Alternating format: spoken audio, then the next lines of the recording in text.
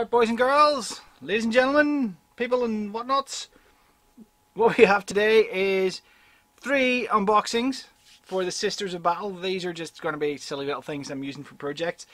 So this one, as you can see, I've already opened it because I forgot what I'd ordered, as you do. We've got Canoness Veridyan and Amalyia Novena, the Sister Superior. These two I got just on a whim. Actually I was drunk, but this one is something a bit more fun. This is a third-party set of heads, actually 2 different sets of heads we're going to look at today. So I'm just going to shove those out of the way, and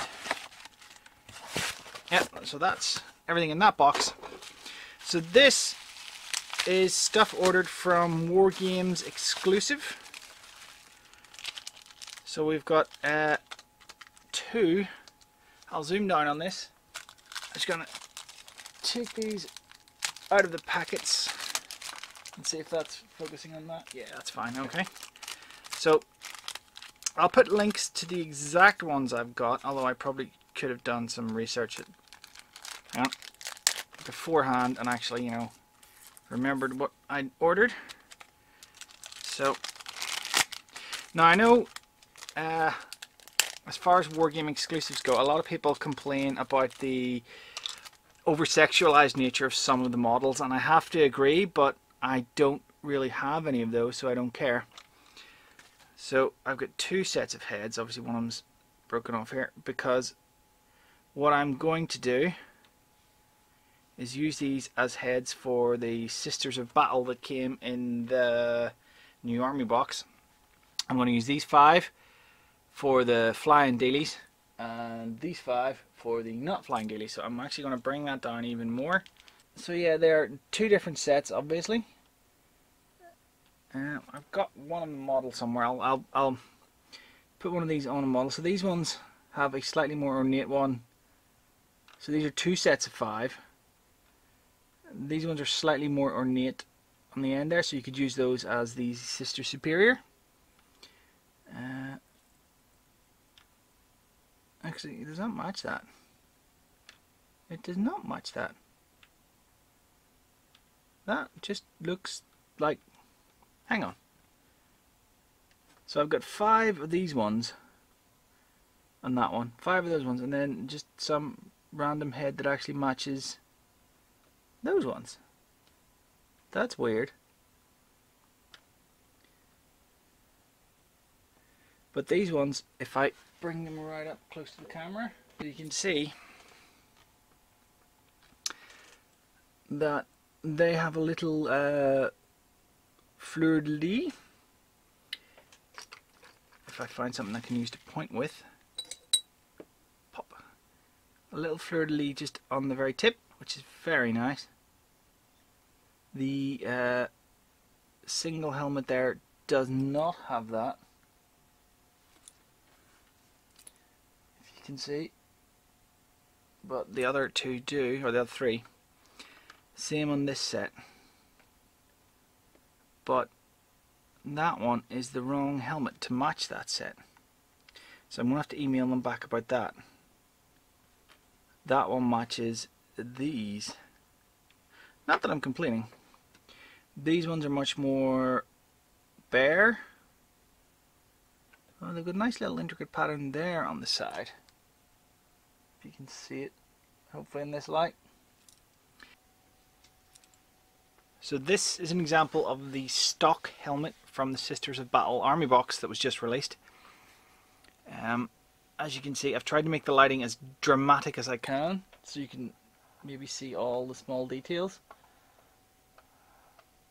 So it's a nice helmet, fairly plain at the back.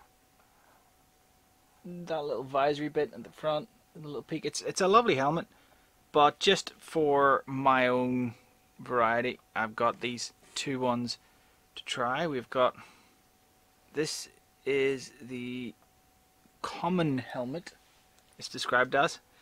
I have to say, I do like this one. I'm going to use this one for the Flying Sisters, the Sisters... Oh, I can't remember what they're called. I'm terrible with names at anything. So these are a little bit more detailed at the back. At the side there you can see, and then it's still got a nice visor effect at the front. I'm hoping this is in focus. It's hard to get the webcam in focus, but these are very nice. And then we've also got, yes, so this is just Emperor Sisters Helmets V2 is what this one is called. So you can see at the back of it, it does have the similar kind of detailing as the last one.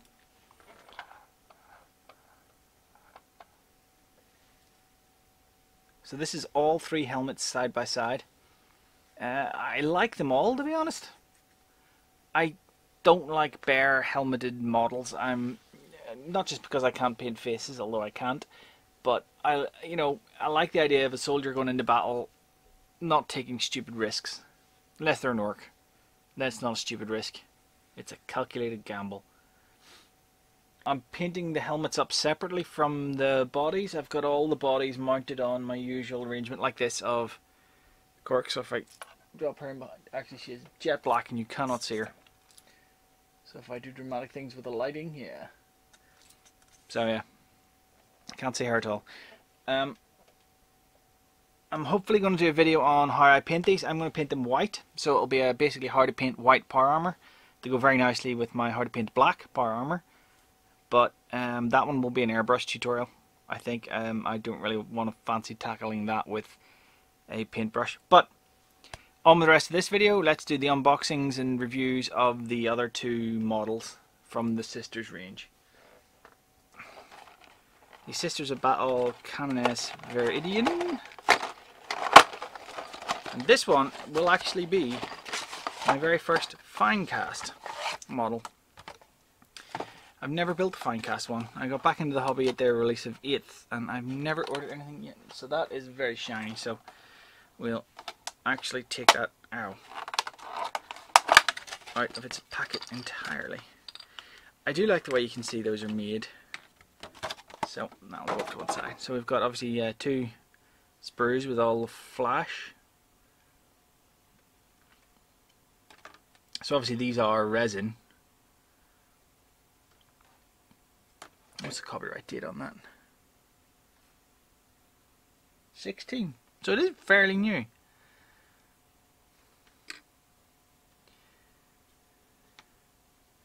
It is such a ridiculous pose. That's why I like this model. It is just absolutely ludicrous. But the fine detail of the resin really, really does make a difference. It does stand out. Compared to like the plastics, although the plastics are getting very, very detailed. I remember years ago though the plastic wasn't, before I stopped playing. So this one's good. Yeah, it's nice. And the other sprue, there's absolutely no casting issues with this that I can see. All the detail looks perfect. The little fleur-de-lis on the gun, if you can see it. Not a lot of focal depth on this, sorry.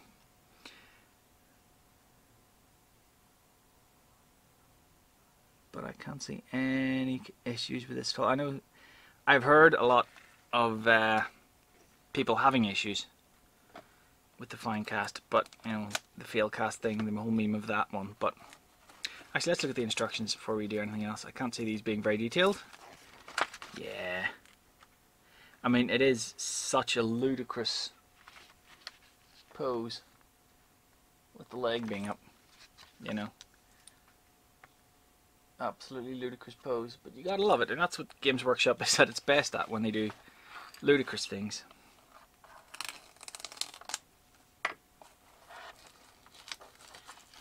So this is the Sister Superior.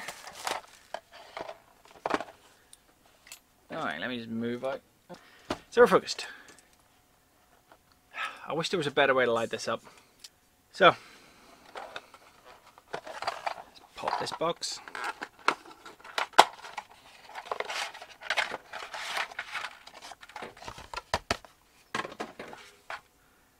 So, I mean, again, it's a beautifully, simple single sprue for this one. If we're to side by side, it's effectively the same size. Not that I'm saying they shouldn't remake that one in plastic. That would take away some of the charm. I do like the base.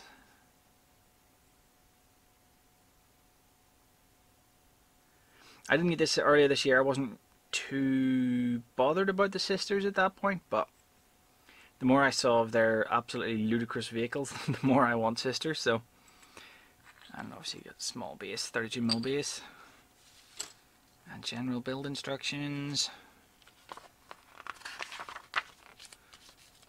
So I can't see this being difficult, and I don't even think it would need sub-assemblies.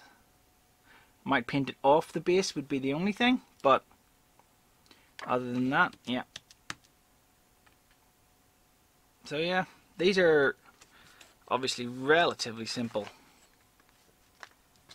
kits. There's nothing, you know, it's not an Imperial Knight level. Although even at that, the Imperial Knights aren't hard to build, they're just time consuming because there's so many bits. But, you know, it's relatively straightforward. I do like this kind of thing. So there, by an almost magical process, we have the two models built up. You can see that the Amalyia Novena, the plastic one on the right there, she has her head separate for easy painting and her backpack separate for easy painting. It's literally just a very shallow 1mm hole drilled into it and then a paper clip and glued into it. If I turn that one slightly sideways, you can see that that's pretty much straight in, and that looks like she's eating her knee, so we'll take that away again. And if I spin this one, you can see that that is pretty much, again, shallow hole drilled in, and a little bit of super glue in the tip, and in it goes. The Canoness Veridyan has a shallow hole drilled in the bottom of that, and then the paper clip. So that's how I mount models. So you can see that's sort of at an angle. Makes it fairly easy to paint. But yeah, so they're both lovely models. The detail rivals each other. Actually, that plastic model is a very, very good quality model. I'm very pleased with these. But I gotta say, Canoness Veridyan just has the stupidest pose. I love it. Anyway, so I'm going to paint these up with the rest of the sisters that I've got primed. If you've made it this far, thanks very much for watching. There's another couple of videos there you can click on. You can click on the subscribe button if you want to. Like the video if you want to. Stick a comment down if you've anything to say. And in the meantime, happy wargaming. And I'll see you next time.